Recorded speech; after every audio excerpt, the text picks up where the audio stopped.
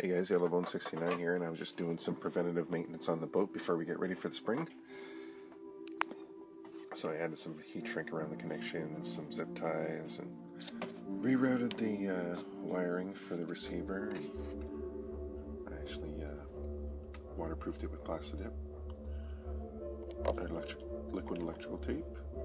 Moved it. I changed the servo, put in a high-tech digital metal gear servo. Just cleaned up some wires, but I did add body posts. I realized here a couple times the old canopy popped off and they became separated, so I was trying to figure out a way I could keep it down there. So I used the old Axial body posts, a couple of body clips, just like that. Problem solved. As you can see, I added a bit of shine just to make it sparkle in the water a bit better.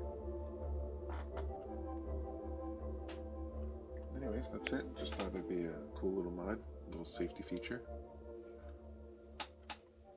See you guys next time.